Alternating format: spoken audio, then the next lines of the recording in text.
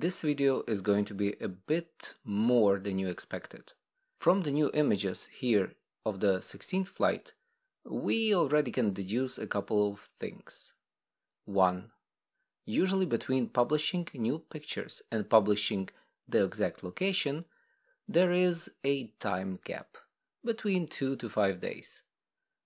The landing pictures are published first, the exact location a bit later. The fact that the NASA already published the correct location of the chopper, which I checked is correct, means that the flight was nominal. They programmed the chopper to land right here and then only checked their pre-programmed location with actual navigation camera images. These images. In this 16th flight, they really try to avoid of what happened during Flight 9. That is why 16th flight is so short. During Flight 9, here in white color, Ingenuity flew almost the same path as during 16th, but much longer. It was 625 meters, almost 6 times the distance of Flight 16.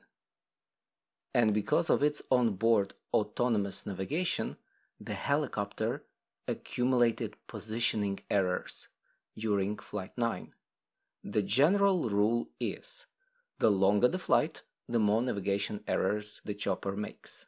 The best analogy would be if blindfolded and asked to go straight, you would do it, but only to a certain point.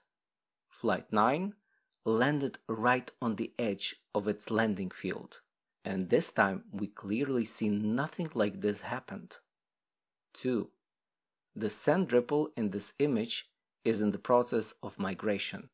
The fact that this fork-like structure is on the west side means that the wind is blowing west.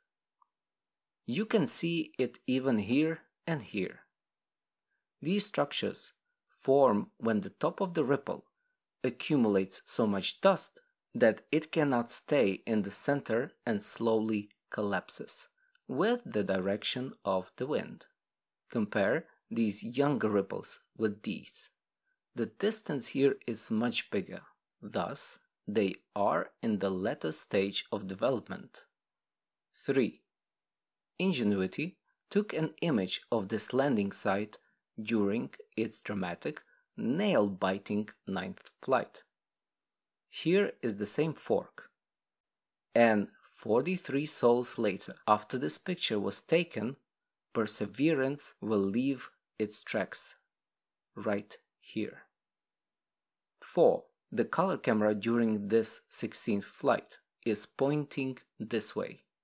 This means that 17th flight direction is going to be this way. 5. After Flight 17 is over, it'll take Perseverance some time to catch up with the helicopter. During these couple of weeks, Ingenuity's team is going to update the navigation software. 6. And this is bonus. Perseverance also took these pictures of 16th flight landing on Sol 191. Nothing much, right? Just 8 pictures of mostly sky, until you use a filter. Yes, clouds on Mars. Vaguely connected to 16th flight, but beautiful. And now enjoy the collection of these clouds, as I have no time to compile them into a coherent separate video. And have a great Sol.